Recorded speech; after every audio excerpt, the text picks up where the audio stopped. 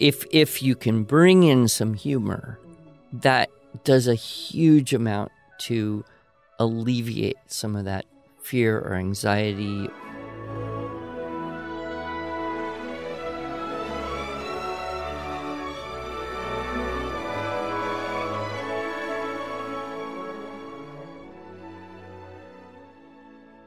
Hello, and welcome to the Arts of Language podcast with Andrew Poudois, founder of the Institute for Excellence in Writing, or as many like to say, IEW. My name is Julie Walker, and I'm honored to serve Andrew and IEW as the Chief Marketing Officer. Our goal is to equip teachers and teaching parents with methods and materials which will aid them in training their students to become confident and competent communicators and thinkers.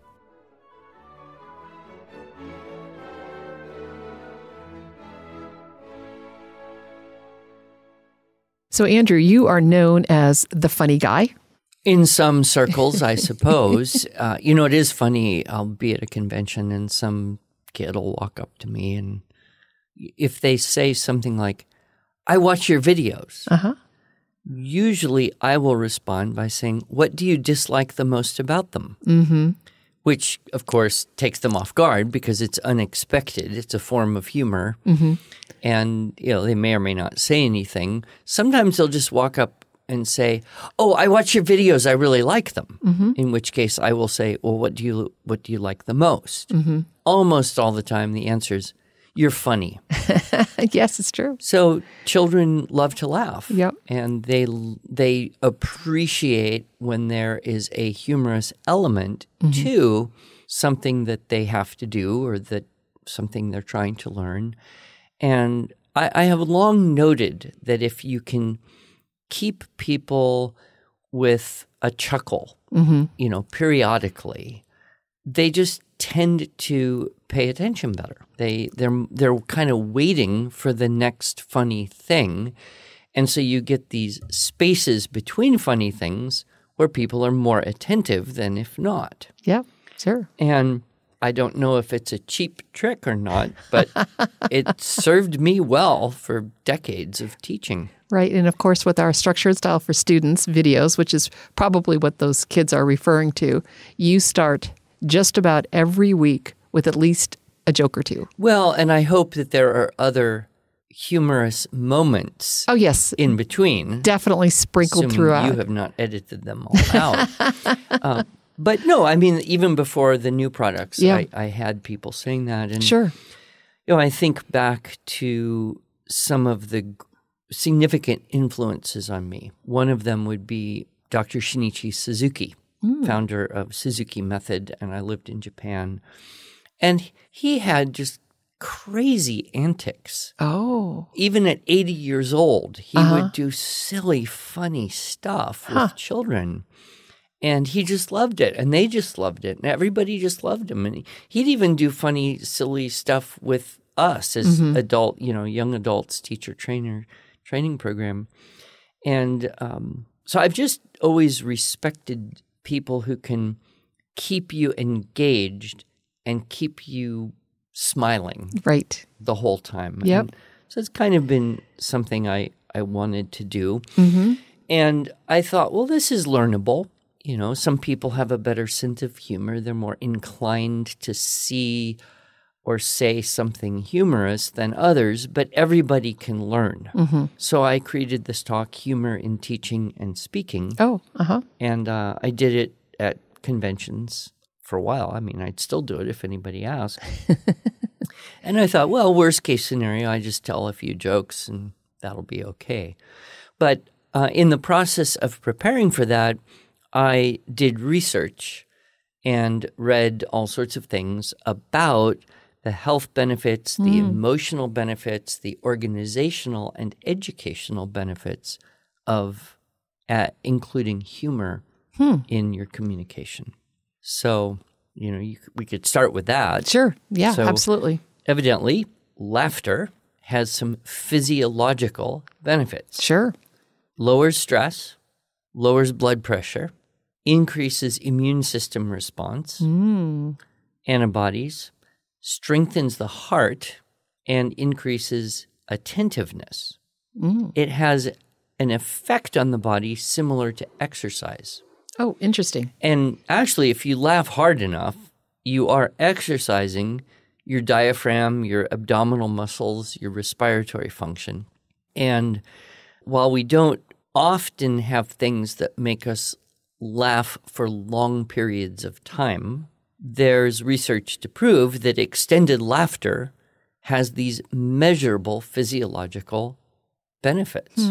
So a merry heart doeth good like a medicine, as the good book says. Yeah, I think so. There are stories of people using laughter to treat disease. In fact, one of the better-known books, Norman Cousins wrote Anatomy of an Illness, and basically about how he used laughter as a major part of a treatment program he designed for himself to essentially cure what was thought to be an uncurable illness. Yeah. But we also know that there are endorphins released, so there's a neurophysiological element that helps to reduce pain sensitivity. So, there's when we're laughing, we don't feel pain in the same way. Now, how do you get yourself to laugh? Well, you could do as Norman Cousins did, which was watch I Love Lucy reruns for 6 hours a day. Oh, wow. Or something like that. Although that might be more painful for me. But you can intentionally look for things that help people laugh. There's even, I know this is going to sound ridiculous to you, to many people, but there are laughter clubs in different parts of the world. You can actually see this on video on the internet of groups of people. I think it started in India. I think they have these groups now in China and in America and other places of people who will kind of gather together and just start laughing like in a circle at a park or something. And then just keep laughing for, 20 minutes or so. Yeah, there's nothing funnier than watching someone laugh and joining them in it, really. Well, and it's so much easier to laugh when someone else is laughing. Exactly. Right? Which is where the whole idea of laugh tracks came in to sitcoms. Yes. 50 years ago. Like, some of them are so ridiculous, though. You just why groan. are they doing that? Yeah. And yet it is easier to laugh when you're laughing with someone. Yeah. And so, there's these physiological benefits, emotional benefits. When people laugh together, it lowers their stress. It helps people bond. Oh, sure. During hardships. It tends to dissolve anger. So it's really hard to be angry and laughing at the same time. Right. So if you are laughing, then it tends to dissipate anger or resentfulness or anxiety.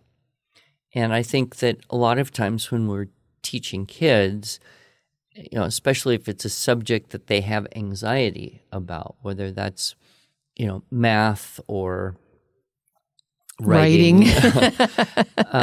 If you can bring in some humor, that does a huge amount to alleviate some of that fear or anxiety or tendency to be depressed about it. Yeah. And, if you watch any of the kind of teacher hero movies, there are common elements there that the teacher hero will bring into the classroom. One of those is games, and the other is humor. And so, I have seen that. But from a social perspective, there's many studies that have showed that organizationally, when you look at bringing people into a room and having them work together, laughter increases participation, increases trust and likability, increases teamwork and creativity. So I should start all of my meetings with a joke. You could, but you're one of those easy to laugh people anyway, and you just smile and you brighten up a room. But I think people just do look forward to that, and when they can joke with each other, there's just a bonding that happens. Well, and I should mention this to our listeners and any of you that want to come work for us. One of the things that Andrew loves to do is walk down the hall and tell the team the latest joke that he's heard that day. Well, you have to practice on someone. But there is something that we all appreciate. One of my concerns about the modern climate is that we kind of have become so hypersensitive that some of the things that are really honestly innocent and humorous because we're poking fun at ourselves or something are now dangerous. Yeah. And so, the end of satire is a sad thing. When we can't laugh at ourselves individually, that's a problem. When we can't laugh at ourselves corporately, that's also a loss. And so, we obviously don't want to be cruel in any way, but humor, what is humor? That was my question. What makes something funny? Right. And there is a word to describe the science of laughter and, relatedly, humor, and that is a word from the Greek root gello or jello, G-E-L-O, so you'd pronounce it gelotology or gelotology. And so people have been studying this. It's not a very funny word. No, it isn't. There's even an International Humor Association. Interesting. And they have a convention. Okay. Or they used to. I don't know if COVID killed it. But, and I thought I would fly to New York to go to that International Humor Association convention just to learn more about, what do people talk about when they gather together to discuss what makes things funny and how to be funny and what's the value of it on our world today. So to boil it all down, humor is essentially benign tragedy. So it's when something is horrible, only it really isn't. Okay. Right? You see this in the slapstick physical humor that I remember from a child, Roadrunner and Coyote. Okay, sure. Right? Yep. So what are they doing? They're basically dying again and again and again, doing these ridiculous things. No, only the coyotes die. Oh, okay. The Roadrunner getting doesn't. blown up with dynamite or falling off a cliff, only they don't. Right? So there's this tragedy, but it's benign. You think about Laurel and Hardy or the Three Stooges or Charlie Chaplin, that type of physical humor. Or even I Love Lucy that Norman Cousins was watching. Right. So, if I trip and fall down the stairs and I'm fine, that could be funny. If I trip and fall down the stairs and break my neck and I'm paralyzed for the rest of my life, that is distinctly not funny. Yeah. So when you're looking at the different kinds of humor, you're saying, okay, so where's the benign tragedy element there? Right? So I came up with, what do I have here? 10, I think, different categories of humor. And, we can whip through these because if you're trying to learn to be more humorous, you want to kind of have categorical ideas as to how that might happen. So one thing that we find very charming is misunderstandings, right? Young children often will have a misunderstanding about something. And they may, say something like, well, was it the Virgin Mary or the King James Virgin? Right. Version, right? Right, yep. Or this was from, there's a absolutely hilarious book by Richard Lederer called Anguished English. Okay. And this is, I mean, if you wanted to buy one thing to make you laugh, I would buy that. A tiny little book. But he wrote a lot of books. There's Anguish English, More Anguish English, Adventures of a Verbivore, Crazy English. But he spent years and years collecting up stuff. And one of the sections of Anguished English is things written in student papers. Oh, sure, yeah. And these are either misunderstandings or sometimes typos, right? For example, in 19th century Russia, the pheasants led terrible lives. Or a triangle of 135 degrees is called an obscene triangle.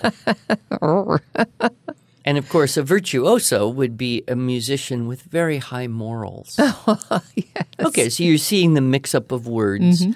And that's, I suppose in some cases intentional, but it's probably that kind of innocent misstatement, confusion about vocabulary and all that. Sure. Another category would be impossible absurdities. One of my favorite poems when I was very young, and a poem that my son really liked when he was very young, was The Little Old Man of the Sea. Oh, okay. Little Old Man of the Sea went out in his boat for a sail. The water came in almost up to his chin. He had nothing with which to bail. But this little old man of the sea, he took up his jackknife so stout, and a hole with its blade in the bottom he made, so that all of the water ran out. Okay, why is that humorous or funny or enjoyable? Because it's kind of absurd to cut a hole in your boat to get the water out because everybody knows, right? So there's that. There's a Canadian comedian who kind of had a good way with this. He would say things like, my friend had a pet elephant, but he lost it somewhere in his apartment. Right? So it goes from absurd to more absurd to completely ridiculously absurd. But another type of humor would be when you state the obvious unexpectedly, right? So a statement like this, I expected to enjoy that movie, but that was before I saw it. Right. Okay, that's kind of obvious, but you got to think about it. One of my favorite writers has a knack of very subtle humor, and he wrote a book called, it's a short story called The Napoleon of Notting Hill, and the first sentence starts like this: the human race, to which so many of my readers belong, has been playing at children's games from the beginning. Many of his readers. And I think I was just watching some YouTube my wife was showing me, and the guy started out, hello, humans.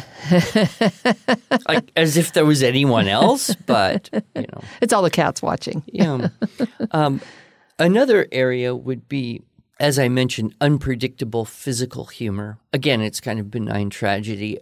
My oldest grandchild, when she was very young, like 6 years old, would eat at our house fairly often, and she just would not eat vegetables. She would just move those vegetables around on her plate forever and procrastinate and scoop them onto the floor. And I remember one time in particular, I said to her, if you ate all those carrots, I would fall off my chair. Well, this set it up, right? So now she would rather see me fall off the chair than suffer the carrots. So she suffers the carrots and looks at me like, Poppy, I ate all the carrots. Right. Now I have to fall off the chair and not actually hurt myself. Well, of course, every single time she came to dinner, Poppy, I ate all my carrots. I ate all my vegetables. And so I have to fall off the chair. Why does she think that's funny? I don't know. But it was motivating. It would be particularly funny today, considering she's a young adult, for you to you probably wouldn't do it, would you? I don't even know. But there is that element, and I did for a long time this video about sea wasps, and I would pretend to be stung by a sea wasp and paralyzed, and I would fall right on the table, right on the paper of the students at the front table. See, everyone structure in the and room, style for students, level B, year 1, blue ring octopus. Oh, did I do that? Yes, you did. I don't remember. But, everyone laughs. Why? I don't know. But there's something funny about, again, benign tragedy. If I had actually been stung by a sea wasp and was asphyxiated and dying within the minute or so that I had to live, it wouldn't have been funny for very long. No, indeed. Another category, I think we're on number 5, would be hyperbole and exaggeration, right? And so when you take something to an extreme, it has that ridiculousness about it. I will often, when I'm teaching, say, on one side of the spectrum is the, 18-page kid who can go on and on and on and on, and you read it and it goes on and on and on and on. On the other end of the spectrum is the child who would rather scrub all the toilets in the building twice than put a whole paragraph on paper. And people chuckle at that. And I'm using hyperbole. I'm exaggerating. Although I have had people come up to me afterwards and say, that's not an exaggeration. My son actually would rather scrub all the floors or toilets than have to write a whole paragraph. And I'm sure there are children who have written 18 pages and didn't say a whole lot. Yeah. On the opposite of exaggeration is understatement, right? For example, wow, that can really ruin your day. Kind of like heat-seeking missiles. Yeah. Wow, yeah. That does more than ruin your day, right? Yeah. Or, if at first you don't succeed, skydiving is not for you. No. Okay, so you have the kind of understatement. We love, for some reason, plays on words, puns, double entendres. Sign in an optometrist's office. If you don't see what you're looking for, you came to the right place, right? Or my favorite joke, which you don't really like that much, but I do. Why did the egg cross the road? Because it had the inclination. Yes.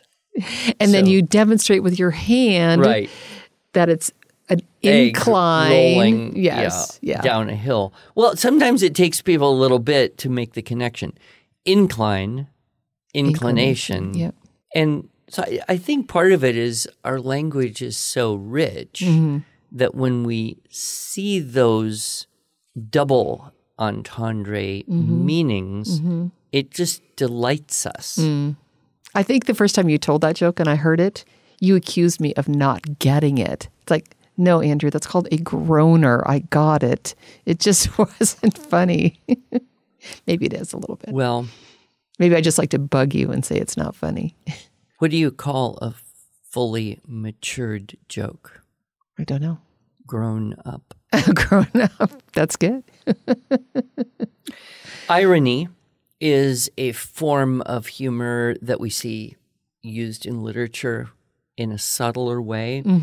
Irony is kind of challenging to create.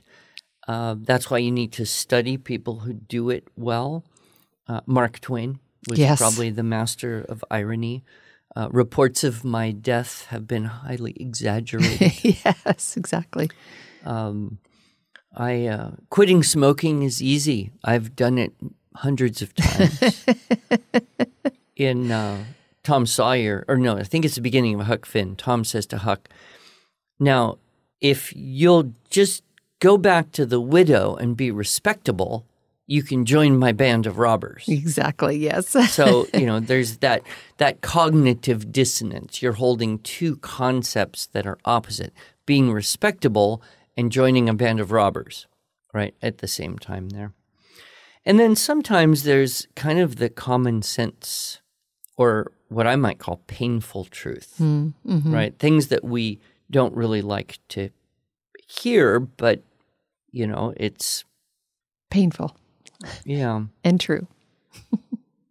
Churchill said, "Men occasionally stumble over the truth, but they pick themselves up and continue on as if nothing had happened." Mm-hmm. Right? Yeah. So he's got a metaphor going on there. But yeah, how many times do we do that? Mm-hmm. We see something true, but we don't like it. Mm-hmm. And then, so we just disregard it. Mm-hmm. But Mark Twain said, "It's not the things in the Bible that I don't understand that bother me. It's the things that are perfectly clear that cause me concern." Yes, exactly. Yep. And I think we all, can relate to that.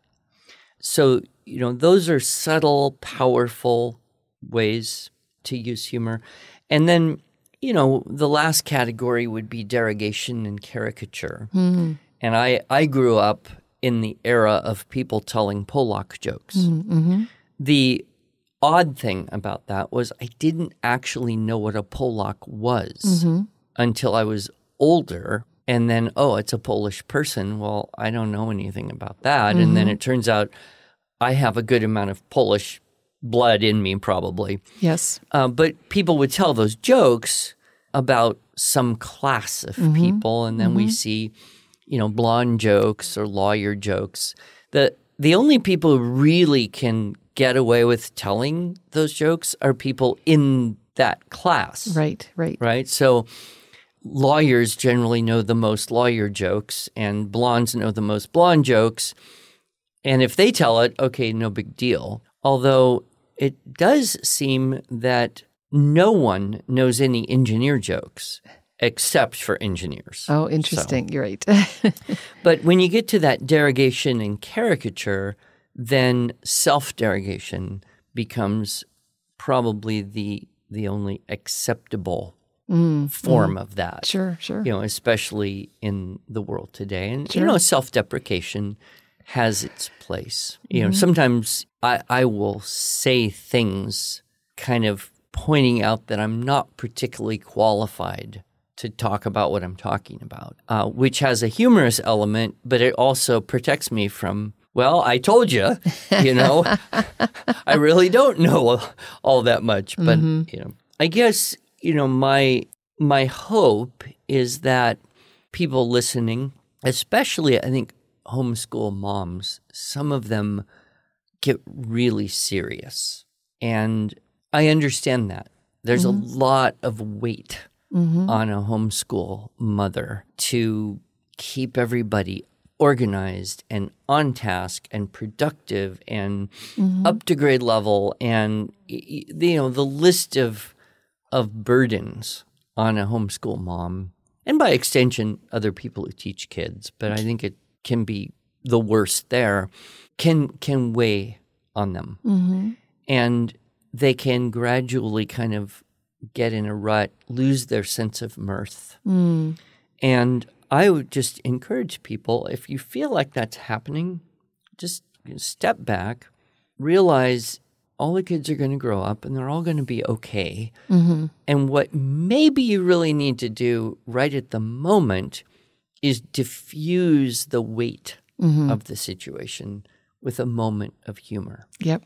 And you don't have to make up jokes. I don't make up too many jokes. Most of them I steal, like every other good idea that I ever have. So get yourself a good joke book and practice up, on your spouse the night before, and then surprise your kids with, a good joke in the morning, or challenge them to bring a good joke. And, we used to do like a family meeting.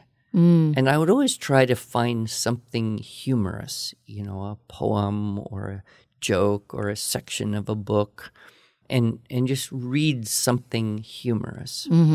But I would finish up with a quote from one of my favorite guys who was on the radio for decades.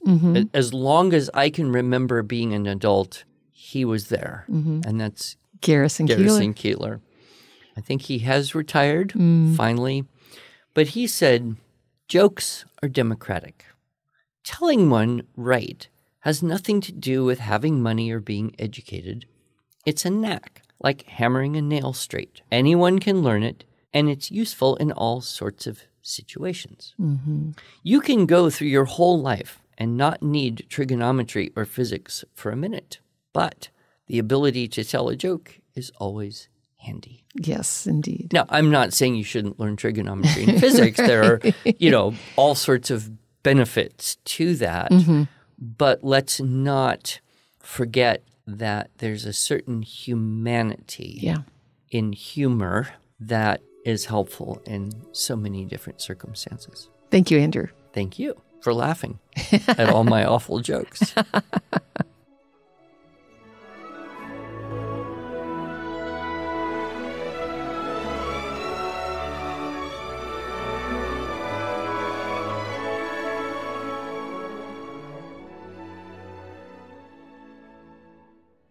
Thanks so much for joining us.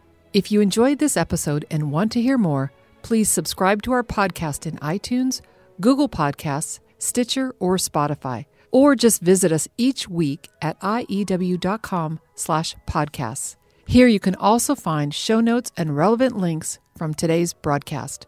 One last thing, would you mind going to iTunes to rate and review our podcast? This really helps other smart, caring listeners like you find us. Thanks so much.